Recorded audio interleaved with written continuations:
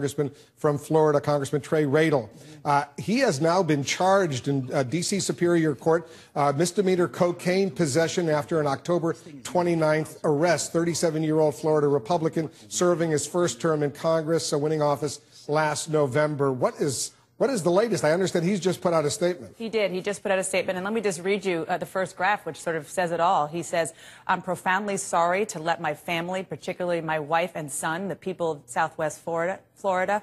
I struggle with the disease of alcoholism, and this led to an extremely irresponsible choice. As the father of a young son and a husband to a loving wife, I need to get help so I can be a better man for both of them." And he says later that he realizes that he's disappointed his family, his constituents, but the good news is that now he can seek treatment.